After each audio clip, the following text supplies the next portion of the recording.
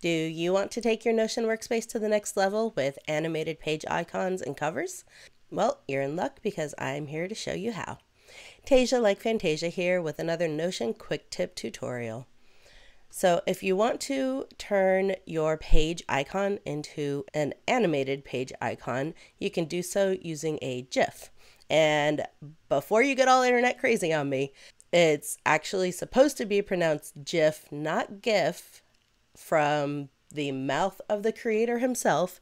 The guy who created the GIF won a 2013 Webby Award, and for his acceptance speech, he created a GIF that says it's pronounced GIF, not GIF.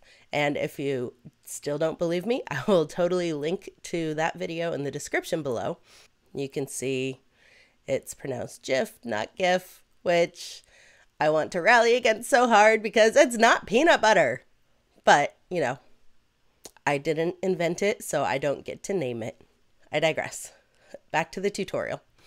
So if you want to add a GIF to your icon, you can do so using either the direct upload image option or the link. And for this one, we're going to go ahead and do a link.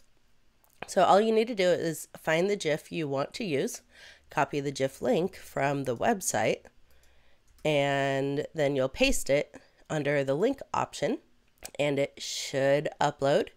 Sometimes if you don't have a very good internet connection or Notion is being a little bit boggy for the day, sometimes the upload link takes a really long time to load, or it just won't load at all. As you can see, that one isn't loading on me because I've been having internet connection issues lately, which is not fun.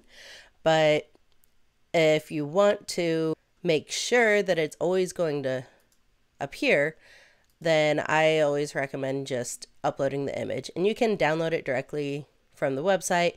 Make sure you save it with the extension GIF.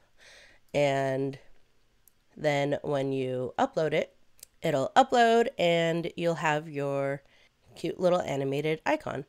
And if we click into that page, you'll be able to see it in the full-size version. And this is something to take note of. A lot of GIFs don't have transparent backgrounds. So for this one, if you're keeping everything in light mode, not a big deal. But if you switch it to dark mode, then you'll see that it's a square outline with the GIF inside. So just something to be mindful of. Now, if you want to create an animated cover, you do the exact same thing, just for the cover instead of the icon. So go ahead and just click Add Cover, and you're going to want to change the cover. And for this one, I also went ahead and already downloaded the GIF, so all we need to do is just add the wallpaper. When you're doing a cover image, what you'll want to do is probably go online and search for GIF wallpapers. That way it'll be wide enough for it to fit the full cover size. Or you can go into a design tool like Canva and create your own GIFs. That right there is how you create a animated page icon and animated page covers.